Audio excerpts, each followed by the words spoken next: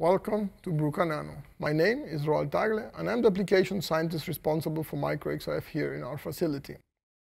Today, I would like to show you a brief introduction of what is Micro-XRF and what type of sample we can measure with Micro-XRF.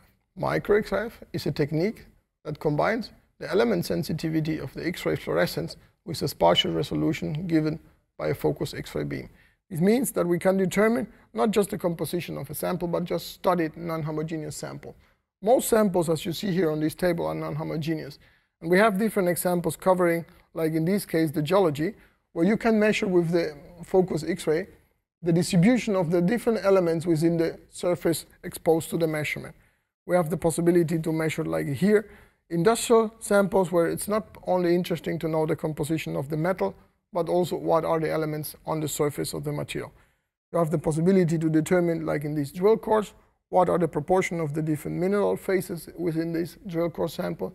And one interesting thing of the Micro-XRF is that you not just get information of the elements in the top layers of the sample, but also from the depth. Depending on the material, you can get to micrometers or millimeters inside of your sample. This allows a unique opportunity to study not just bulk materials, but also layer and coating thickness of different materials, like in this case, the gold coating on the surface. Another of the important things actually to point out for Micro-XRF is the non-destructive approach for sample analysis, which means we can just place the sample as they are into the machine and get information about the element distribution without requiring any previous preparation.